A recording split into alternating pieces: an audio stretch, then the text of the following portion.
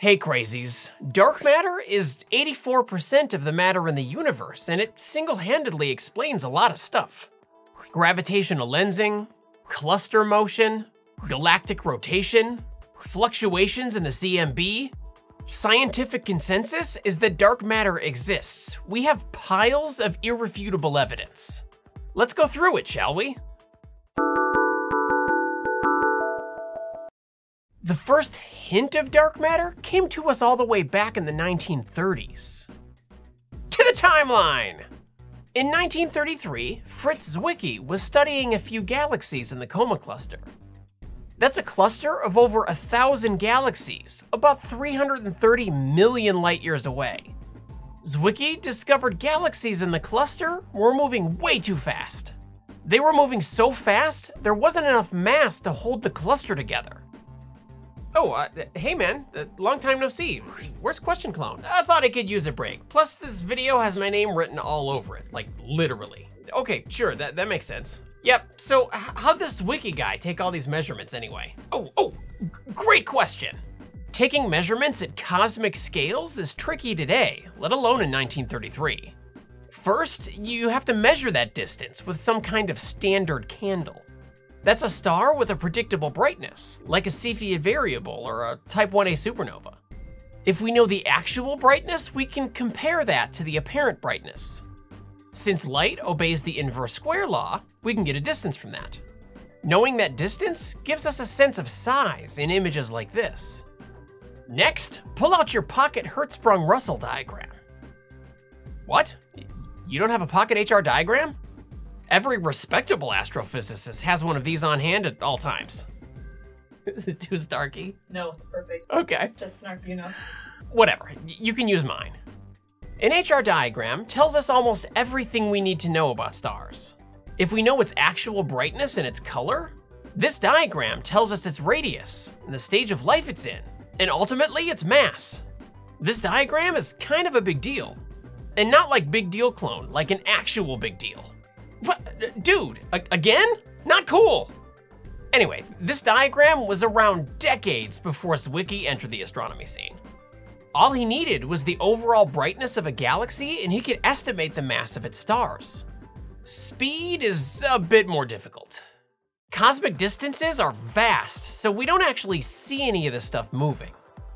Visuals you might have seen of galaxies colliding are simulations in extreme fast forward.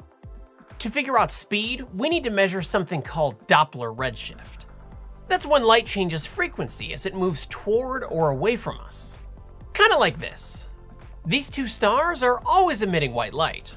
It's the relative motion between us and them that changes the color. Blue for toward us, and red for away from us. That's highly exaggerated though. You wouldn't be able to see the color shift with your eyes. You have to split the light into its spectral colors. Then you look for gaps and compare those gaps to where we expect them to be based on what the stars are made of.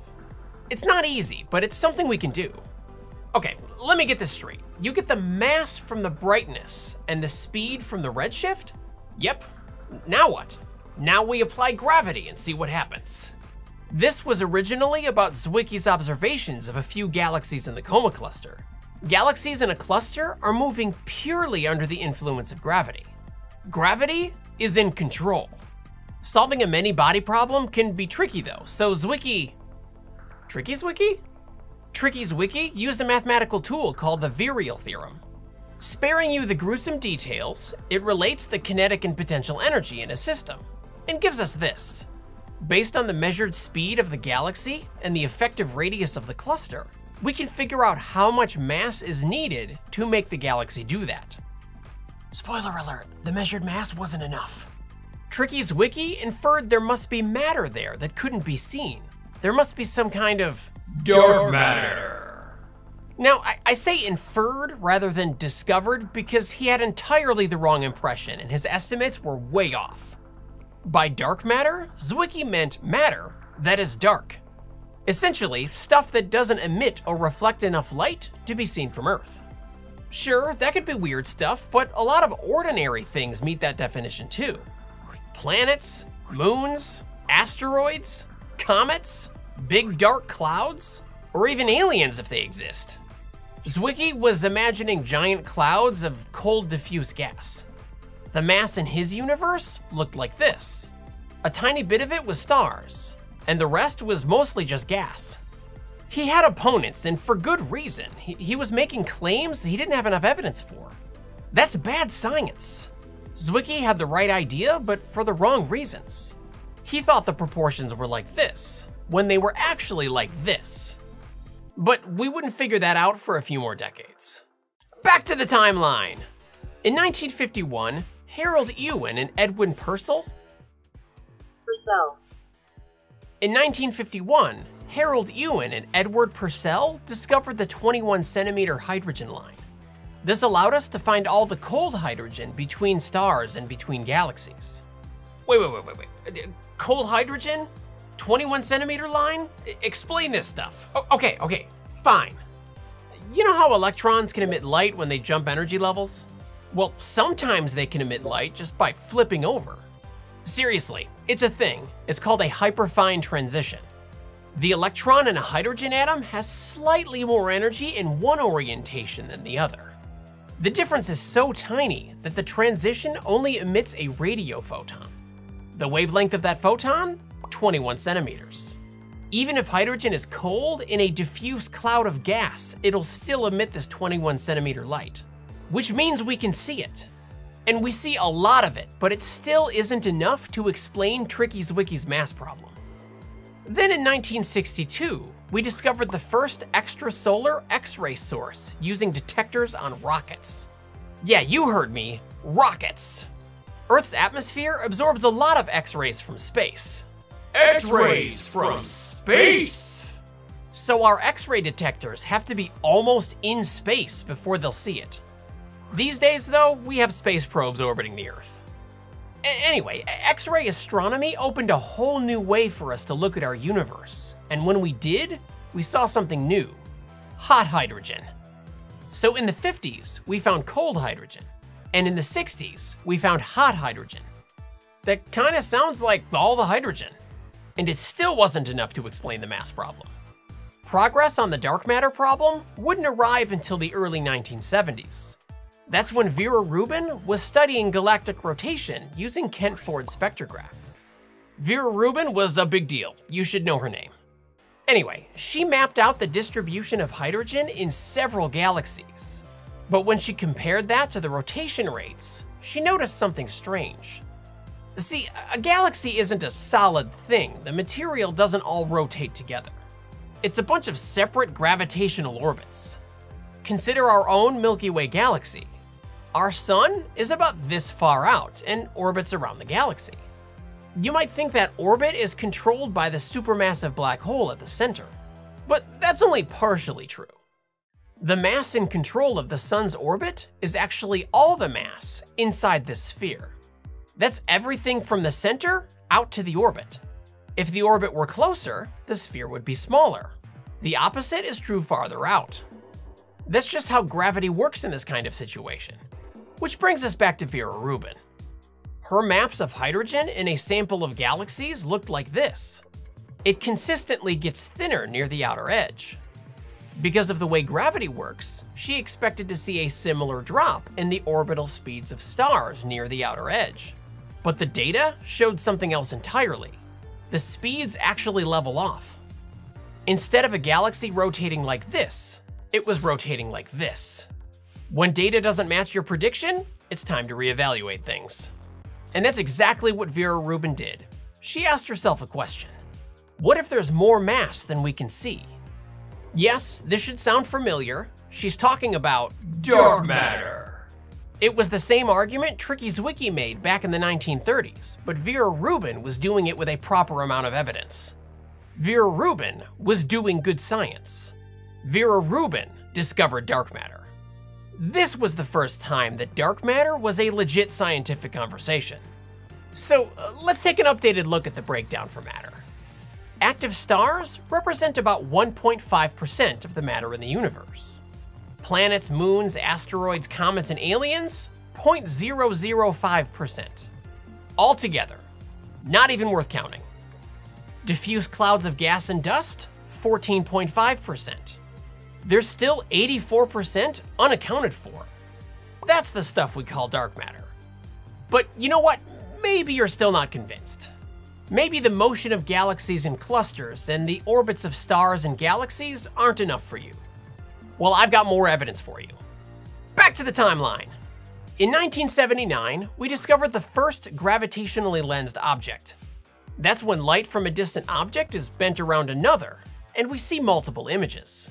Mass bends space-time, and anything traveling through that space-time will be affected by any bends there might be in it. That includes light. This lensing effect usually occurs around bright, massive galaxies. But occasionally, we find gravitational lensing around seemingly empty space. In 1998, we discovered the Bullet Cluster. That's two clusters of galaxies that have collided. Collided might be a strong word. They kind of just pass through each other, but you get the idea. Observing with visible light, this pair of clusters isn't much to look at. Most of the light being emitted is actually X-rays.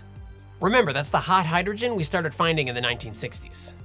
Anyway, these two pink blobs are what we actually see with X-ray telescopes. This one on the right gives the Bullet Cluster its name. But if you look closer, you'll see gravitational lensing over here, despite there not being enough mass in that spot for the lensing to occur. The vast majority of the visible mass is in the pink blobs. The gravitational lensing is caused by invisible matter. By dark matter. Isn't dark matter supposed to be in galaxies? What's it doing all the way over there? The collision separated the regular matter from the dark matter. Before the clusters collided, all the matter was mixed together, as expected.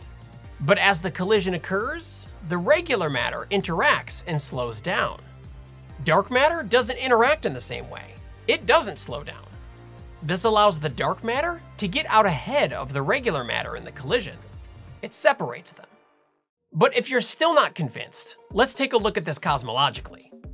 The cosmic microwave background, or CMB, is arguably the greatest source of data we have available about our universe. It's the oldest light that currently exists. So what direction is it coming from? All directions. This is just a map of the spherical sky using the Malvita projection. You've seen maps of Earth using the same projection. Just like the Earth, the CMB is actually a sphere.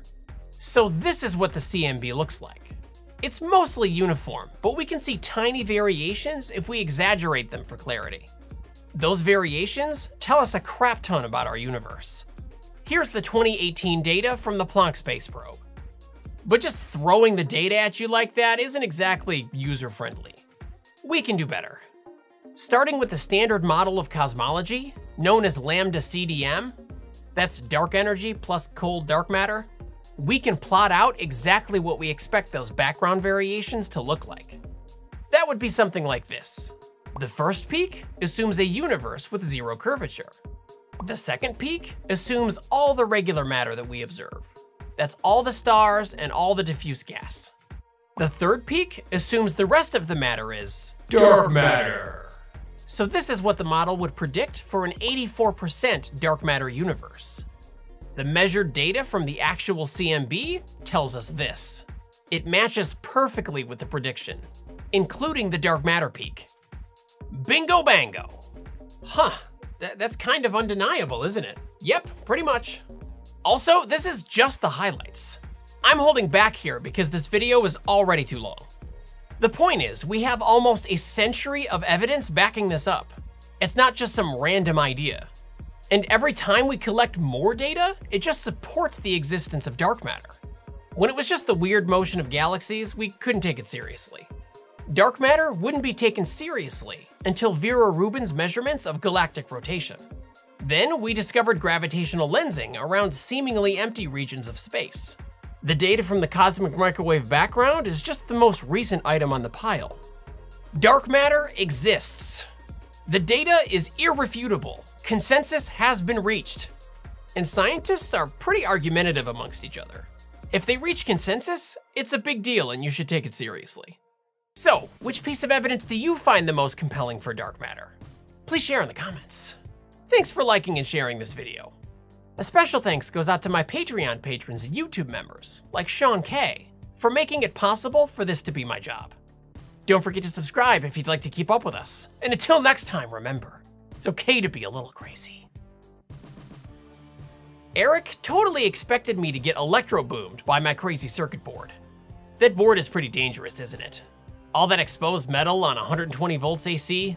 Please don't ever do anything like that at home. I'm a trained professional. I've been shocked by this thing a few times, but I'm still alive because I know what I'm doing. Anyway, thanks for watching.